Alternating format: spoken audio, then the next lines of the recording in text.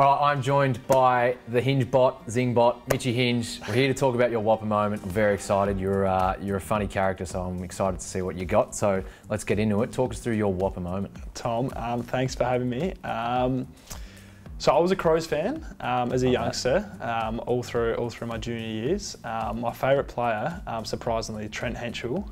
Trent Hentschel. He was a goal kicker in the forward line, and I think I loved his hair. I think that's what it was. Yeah, that kind of drew me to him. Yep.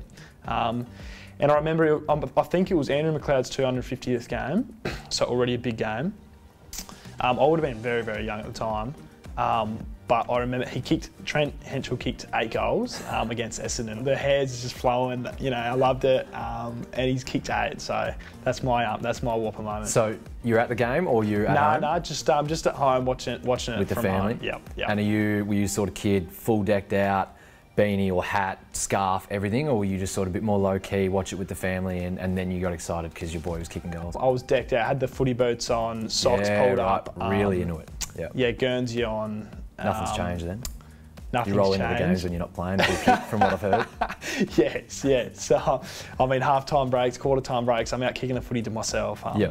Yeah, it was a good day that day. I suppose now that the question that's going to be on everyone's lips, now that you've said that, now that you're a Crows man and you've been here for a little bit, have you met your idol? Have you met Trent Hentschel? I actually haven't. You haven't? I haven't met him. I did know he did some work with Paul in his time after his career, but you know, I'm happy to.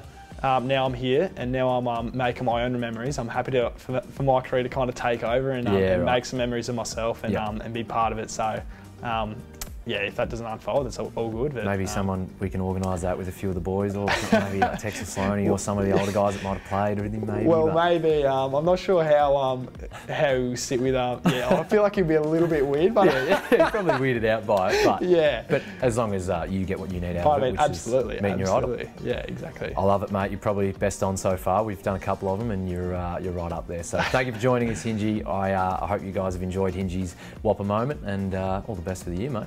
Thank you, Tom.